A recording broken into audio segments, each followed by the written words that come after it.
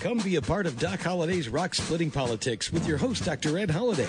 Hear the voices of liberty speaking all across America.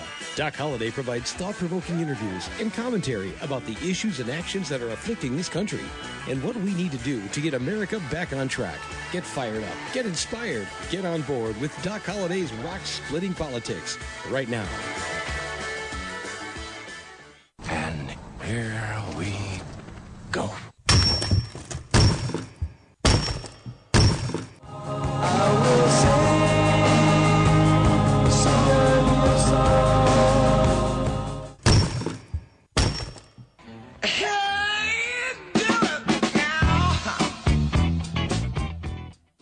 And once again, that's the sound of rock cracking. You've got Doc Holliday's Rock Splitting Politics. I'm your host, Dr. Ed Holliday, and you're listening to us right here on webtalkradio.net. Glad to have you. And as time keeps moving on into this year of disaster under Joe Biden and let's go Brandon, how about it? But now I have to tell you that phrase, let's go Brandon, being banned even in Canada, across America, that people are banning freedom of speech. Can you believe it? Here in America, I thought we had freedom of speech. It's being banned. Let's go Brandon. Oh wow. But I will have to tell you what a show we got today. We're going back, we're going to dip into this blockchain, cryptocurrency. What we're going to say is Bitcoin, cryptocurrencies, and the world economy. How does that mesh together? Well, listen to today's show, Doc Holliday's Rock Splitting Politics. We're going to cover some things other people just won't touch on. Do we have all the answers? No.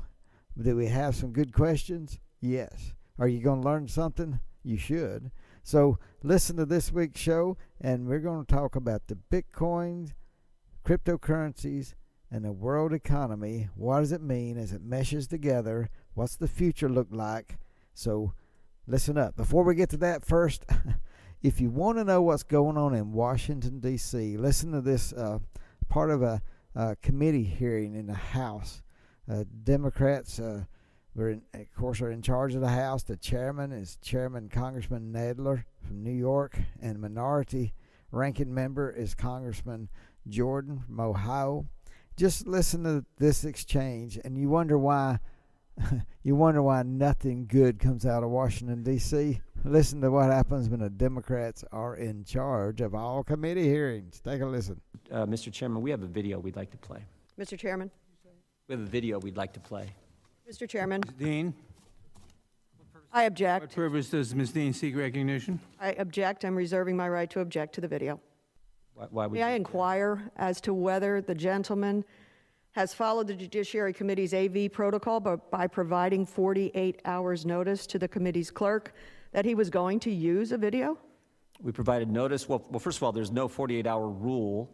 It's not in the committee rules. Second, we did let the committee staff, the majority, know that we had a video, and we gave the video to him this morning. Responding to the gentlelady's request, he did not.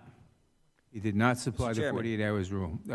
48 hours notice required by the rule. Mr. Chairman. Then I insist on my objection. Having failed to follow the bipartisan protocol, I insist on my objection. An objection has been heard. The video will not be shown. I appeal the ruling of the chair. The ruling has been made. There's been an objection. There's been no ruling that was made. There's been no ruling that's been made. There's been an objection. Mr. Chairman, I'd like to speak regarding No, that's out of order. This is not debatable. Well, what's out of order is there is no rule that requires a 48-hour notice. That's what's out of order. There is such a rule. There is not in our rules. Mr. Chairman, what are you afraid of? There is such a rule. You objected last year. You were told there was such a rule. Mr. Chairman, what are our colleagues on the other side of the aisle afraid of? Are they afraid of videos of parents? The gentleman was recognized for his opening statement. Is he finished with his opening statement? I'm not finished with my opening. I seek recognition for a Gentleman parliamentary should inquiry. proceed with his opening statement. It's not a rule. It's what you said. I think the term you used is it's protocol. The gentlewoman Rules don't govern objected. the conduct of the committee. Rules do. That's not a rule. We had a video. We understood you had a video. I seek recognition for a parliamentary inquiry. Gentlewoman objected because you failed to follow the rule. Her objection is sustained. Mr. Chairman, I seek. Does the gentleman have anything else? I seek We had a recognition for a parliamentary inquiry. We had, yeah, but, I'll yield back in just a second, and particularly if you're going to recognize gentleman Mr. yields back? No, I haven't yielded back yet. I said I will in a second. It's a video about parents at school board meetings, moms and dads speaking at school board meetings, and you guys aren't going to let us play it? It will not be an objection has been heard that you failed to give the 48 hours required by the rule, and therefore What will rule? not be heard. Mr. Chairman, what rule? You have to cite the Parliamentary rule. inquiry, what rule? Please present the rule. In the case of audio-visual materials under the leadership of my predecessor, Chairman Goodlatte, a Republican, the committee developed a written protocol for managing the use of audio-visual materials in our hearings. Written protocol. This protocol simply requires members to provide 48 hours notice they are going to use audio-visual materials. Until recently, this protocol was not controversial. It was a helpful tool we used to manage hearings and make sure videos played properly. The gentlewoman has objected to the materials because the gentleman did not provide the agreed-upon 48 hours notice. Playing audiovisual materials during a committee hearing is the equivalent of introducing printed materials into the hearing record. In the normal course of business, we do not object to each other's requests, but members have the right to object if they so choose, and an objection has been heard. Mr. Chairman, did we ever vote on that? That's a clever written statement, but a protocol is not a rule. Statement. Mr. Chairman, obviously you're not going to let us play it. Obviously you're going to censor us, which is sort of the conduct of the left today, it seems, and Democrats today, it seems. I'll yield back the balance of my time. Well, you talk about wasting, wasting people's time. Chairman Nadler, there's no rule there, but it is with Chairman Nadler there. He makes the rules up, doesn't he? It just seems such a, thank goodness for Congressman Jordan, and he has stood up time and time again against the nonsense of the left, but the left is in charge. Why? Well, so many people in so many states seem to love mandates, seem to love no freedom from all this COVID. Why won't congressional districts wake up and realize if you don't like these mandates, if you don't like people losing their jobs because they just don't want to take an experimental jab, well, stop voting for the socialists. The socialists are in charge. You got people like Chairman Nadler that won't even let a video of parents at a school board meeting. He refuses to let it be played. I mean, it shows the fear, because the Democrats know exactly what they're doing. They're following the socialist mandate. The socialists are mandating that the Democratic Party move so far left that the socialists get what they want. And what we've said over at this show many times is stop enabling the Democrats to be socialist. Until they kick the socialists out of the Democratic Party, stop voting for Democrats. It's that simple. America, wake up, smell the coffee, and get to work before 2022. Wow. Let's get on to the Bitcoin, cryptocurrency, and the world economy. As many people know, we try to educate, sometimes they say conservatives, and people who want to see the America hang on to our values are a little bit scared of cryptocurrency, and they don't understand it. So we've taken several shows, go back in our archives, we've talked to some experts, we've talked to people who started cryptocurrencies and made millions and even had a billionaire on the air. And so what we're saying is, I'm not encouraging anybody to go out and invest in cryptocurrencies or Bitcoin, but you need to understand that, and it's affecting what we're looking at around the world and what's our future look like. Well, we're going to talk about that, and it's very important. So listen up, because what I'm going to say 3 words: America, China, and the rest of the world. It's more than 3 words, but 3 subjects: America, China, and the rest of the world. How will the world deal with cryptocurrencies? We see right off the bat that China now has banned all cryptocurrencies. They don't want miners in China. When I talk about Bitcoin and some of the cryptocurrencies have to be what they call mined. It takes a lot of computer power, which burns a lot of energy. And Elon Musk has talked about that. He does not like the way Bitcoin burns so much energy, and it's been studied. But to make it all simple, there's some cryptocurrencies like the starting Bitcoin and many of the first coins, that's all they had, was using mathematical formulas over different computers around the world. And that's what we call mining. So they can earn some Bitcoin to proceed with getting a blockchain, everything listed and making it work. Well, there are some currencies that is called proof of work. They work the mathematical equations. They are cryptocurrencies that go by proof of stake of some degree. Now you can look at our homepage. We have, because I want people to know more about cryptocurrencies, there's one that I've enjoyed studying, watching, not telling anybody to invest in it, but it's been one that's making some waves, not the big waves, but people are watching. It's called Harmony. Now Harmony, and its call letters are ONE, but Harmony is not on proof of work. It does not cause all the computers to heat up and need a lot of energy, because it's what they call proof of stake. So you don't have to have miners. It has something that it's called staking, that people who own it can stake it so it can move forward. So we won't get into the deep part of it, but just recognize the fact that Bitcoin and some of the other cryptocurrencies have to be mined, and some of the newer ones that came after Bitcoin have proof of stake. That means that they don't cause so much energy. So what does that mean to you? Well, it means that in the future, all these people, the global, all the climate change fanatics, not yelling at Bitcoin, but conservatives need to understand that cryptocurrencies are not to be feared. They're to be understood, and some people are making money. A lot of people are making money off of it. They say, well, what's it based on? Well, what's the American dollar based on? And they say, well, they use cryptocurrency for illegal activities. Well, how many times have American dollars, how many movies have you seen with suitcases full of American dollars for illegal activities? So, don't give me that about the cryptocurrencies and illegal activities. But I will have to say, look at China.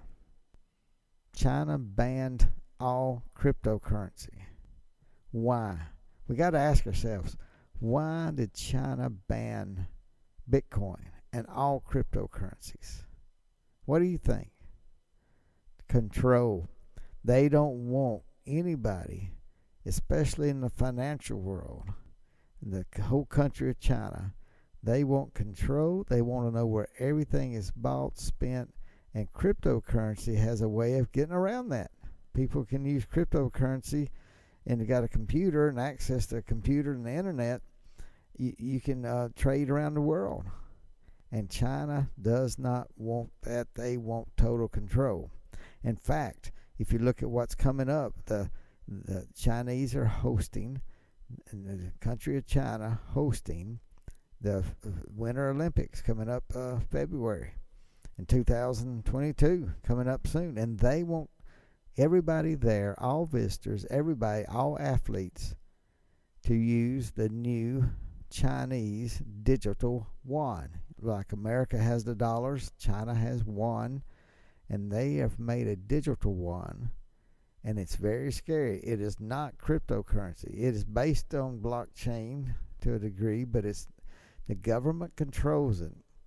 And they won't, and if they get rid of all other forms of money, and they just have their Chinese cryptocurrency, or what they call the digital yuan. That's it. You can't change it for any other. Only the Chinese yuan. They will have access to every penny, every financial transaction that every citizen makes. They want that. So why did they ban Bitcoin and cryptocurrencies, it's not because they're protecting their citizens. They want to control their citizens. So what does that mean for America? And what's America need to do? Well, we're going to talk about that when on the second half of the show. First, right now, let me remind you, you're listening to Doc Holliday's Rock Splitting Politics. You're listening to us right here on webtalkradio.net. We're glad to have each and every one of you. We've got new people listening. And I know with the title, we may have some people listening for the first time to find out what we're thinking about Bitcoin, cryptocurrencies. And if you come here to listen about what to buy or what's going up or what's the price prediction, well, we're not doing that here on Doc Holliday's Rock Splitting Politics. I am encouraging people to know more about cryptocurrencies, more about Bitcoin, and that's why we're doing this show today and how it's affecting the world economy. We're about to get to that. We touched on China, but we got some important things to talk about America and the rest of the world and how it meshes together. So stay tuned. We'll get to that in just a minute. But let me remind you that we got a book out. It's Doc Holliday wrote that, along with Dr. Alveda King and Dr. Alex McFarland. It's called Bedrock Truths. If you don't have that book, we'd love to get it out to you. And you can go to www.docholliday.org. Now, Holliday has two L's in there. So go to www.docholliday.org and you can order that book. We'd love to get it out for you. And if you got one already, you can get one for your friends or neighbors, and especially your liberal friends that need to appreciate the values this nation was founded on. So be sure to go check that out. And we got a couple other books and things we want to look at. We'll be glad to get that to you if you want to purchase those.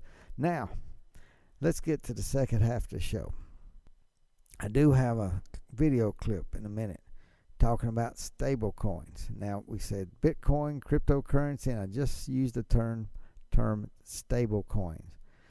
If you don't know much about cryptocurrency, you need to know what a stable coin is. So let me go ahead and play this couple minutes from the Whiteboard Crypto on YouTube.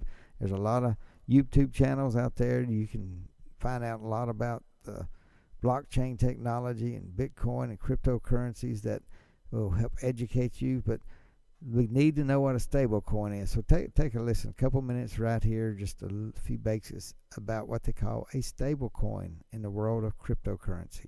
A stablecoin is pegged to the US dollar and should always equal $1, theoretically. Bitcoin, the first cryptocurrency, was actually created to be used as a store of value. However, since it's not widely adopted and there aren't very many regulations on it yet, the price fluctuates a lot. So much so that it is classified as a speculative investment. So what if you want to store money using crypto technology, but you don't want to risk your investment with the price fluctuations of crypto in today's world? Well, you can use a trusted stablecoin. Before we get too deep into stablecoins, you first need a refresher on the differences between a centralized exchange and a decentralized exchange. A centralized exchange is an exchange that is owned by one entity, like Coinbase, but they allow you to buy and sell cryptocurrencies. Since they are a company, they are technically regulated by the government that they answer to. On the other hand, a decentralized exchange is an exchange that is not run by a company. Instead, they are ran by code. Changes to the exchange only happen when the code is changed, and due to their decentralized nature, a government cannot regulate, control, or even shut them down like they could do to Coinbase. Using stablecoins, you can trade back and forth from Ethereum to a stablecoin, from that stablecoin to Bitcoin, from that Bitcoin back to another stablecoin, whenever you want using a decentralized exchange. This way, you don't have to pay as many fees, you don't have to wait as long, or you don't have to worry about the government tracking or canceling your transactions as if you would have to do as if you used a centralized exchange. Now, this is actually a really good advantage of stablecoins. Let's say you purchase 100 Bitcoins for $100. Bitcoin then goes up to $10,000 per coin. So you sell 50 Bitcoins for $500,000. So you trade 50 of those Bitcoins to DAI or USDC, which are stable coins, for $500,000. And then you hold it when you can then buy back at a lower price. It's almost like a cryptocurrency savings account. Stable coins are also beneficial when investing on platforms like Aave or Compound, where you can actually earn interest on your crypto assets because you don't have to worry about the price fluctuations. 20% APR in Ethereum does not matter if Ethereum drops by half. However, 20% APR on your USDC stablecoin is delicious. Moving on, we're going to move into some technical stuff. How do stablecoins work? Well, mainly, they work in two different ways: collateralization or through algorithmic mechanisms, also known as smart contract manipulation. Those are a lot of big words, but we're going to break it down for you. First off, fiat collateralization means that each coin is backed by something. In most cases, that is $1 US. In some, though, it's other countries' currencies like the euro or even gold. Tether is in fact one of the most major companies that released their USDT stablecoin using fiat collateralization. Now, there are some rumors that they do not have $1 for every USDT that they have minted, kind of like there's rumors like you haven't subscribed yet, but we'll get onto that later. The pros of a fiat collateralized stablecoin is that they are quite stable, much more than the alternative. However, they do have problems. The first is that the money required to put up for each USDT cannot be invested. This could mean millions of dollars for that company that are not earning interest. Another problem is someone at the company could embezzle or steal a bunch of that collateral. And one last problem, specifically that Tether faces, is that it's very difficult to prove that you own the total amount of collateral. Let's move on to the second method, because as an alternative to the fiat collateralization method, some stablecoins are controlled by smart contracts. Well, before we get any deeper, we'll stop right there. Smart contracts use logarithmic rhythms, and they will help keep the dollar, what they call the stable coin pegged to the dollar. Now, there are several stable coins. There's some that got call letters. USDT, it's called Tether. It's been around one of the longest. And we had the founder of Tether on Doc Holliday's Rock Splitting Politics. You can go back and listen, look for those shows. And another stable coin is USDC. And they got some called DAI, and there's 8 to 10 that know of. There's more being developed, but they're stable to the dollar. Now, they do have stable coins that are pegged to the euro, and sometimes a country's particular currency, but most, we're seeing more and more that are pegged to the American dollar. Now, what does that mean? Well, one of the things it means is that there is a thought within America that, especially in the financial world, the old banking system, the Federal Reserve, everybody looking at this, it's very scary to think America has the world's reserve currency, and can we risk not being the world's reserve currency? Because it provides a lot of opportunities for America. It gives us an American privilege. Basically, it's an American privilege. But other countries like Russia and China have hated that. And it goes back to a lot of the petrodollars that Richard Nixon, when he took America off the gold standard, he pegged things that made assurances that Saudi Arabia and OPEC, they would have power, but they had to make sure that oil was purchased in the American dollar. And that's what's really helped stabilize America's currency, as being the world's reserve currency. Everybody's had to have the American dollars to buy oil and buy energy for their countries. Well, going back to that, it's not as strong as it was in the past, but the American dollar is still the world's reserve currency. It's very important that we keep that position. Russia hates it. China hates it. And they're working together in some ways. And China, what do we say? They've banned cryptocurrency. They've banned Bitcoin. And they don't want their citizens to be able to do something they don't know what they're doing. But in America, I don't see us banning Bitcoin or cryptocurrencies. They want to regulate it more. Maybe it could use some regulation. What we said before, you remember what Republicans working with Democrat Bill Clinton back in the 90s, they said, let's don't tax the internet. Let's give it a chance to grow and develop and see what happens with the internet. Can the politicians stay away from taxation that just rips out the heart of cryptocurrency?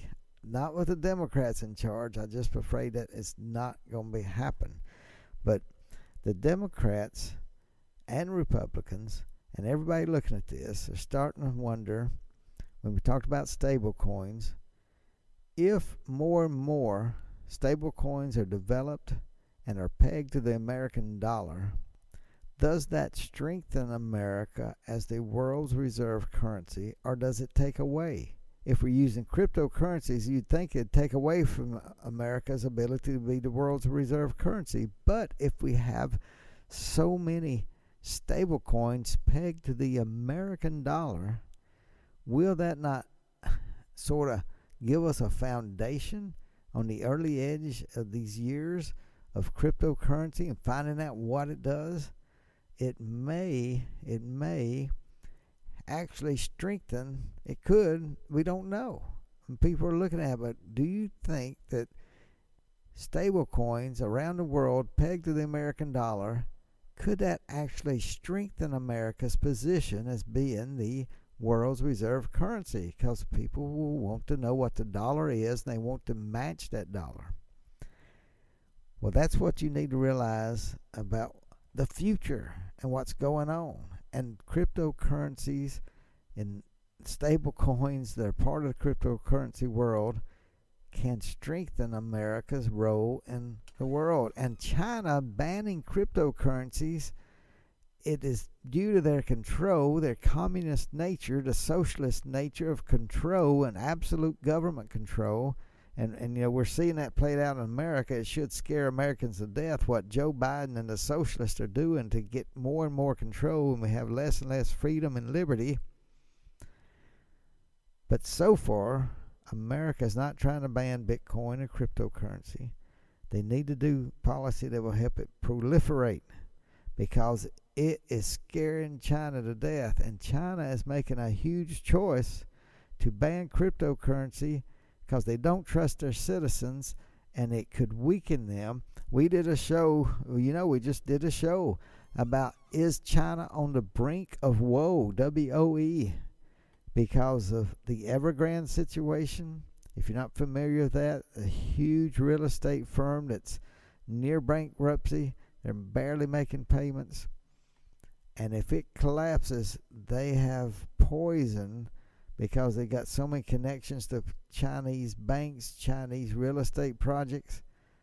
And there's these rumors, and people have shown pictures of them, how many we don't know, that some of these real estate companies working with banks borrowed all these billions of dollars to build cities in China, and now these cities are empty. There's no return on investment. So what's going to hit the fan?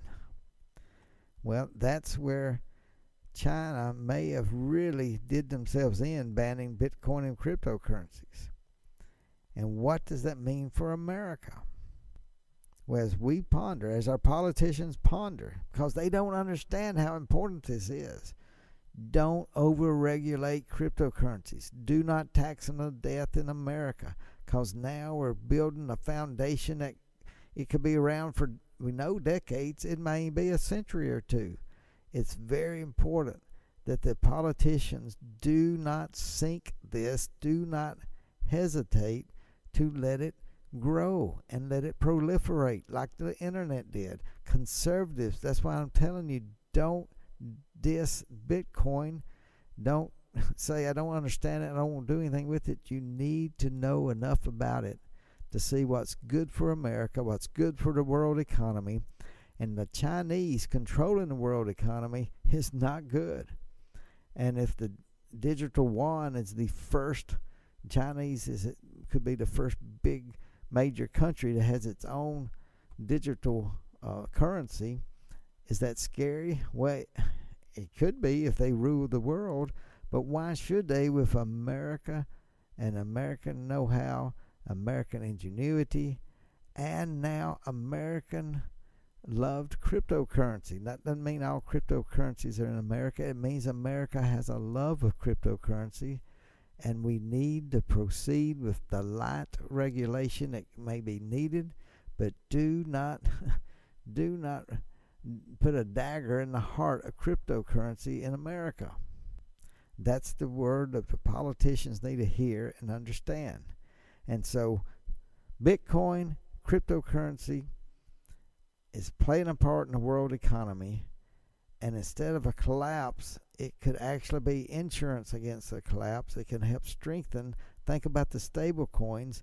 They can stabilize America as the world's reserve currency, and that will embolden America to grow and to keep China at bay. And if their system collapses because they choose to stay away from cryptocurrency, then that's the communists being so greedy, wanting so much control, that they implode from the inside. And with the Evergrande situation and the banks, that communist banks, do you think we're hearing the whole truth about their loans? Do you really think we're hearing the whole truth?